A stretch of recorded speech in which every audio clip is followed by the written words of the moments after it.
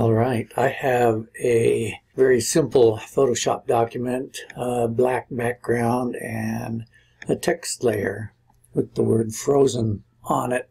You can do some things with smart objects that you normally couldn't do if it weren't a smart object. For example, if I do a free transform on the text layer, you'll notice that most of these things are grayed out.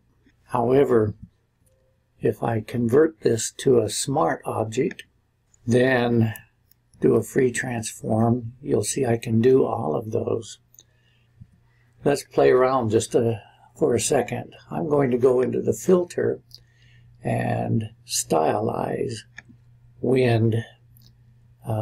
Wind from the right, okay. And I think I'll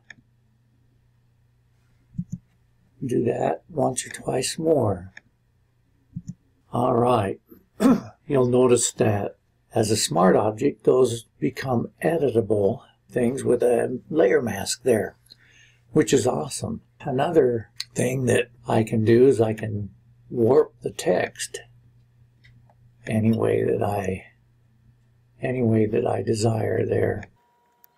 When I set that in place, now the other nice thing is, since that is a smart object, we can double click on this, go in with our type tool, and replace that text with another piece of text, and all those things will be applied to it. So that's one of the great things about smart objects in Photoshop.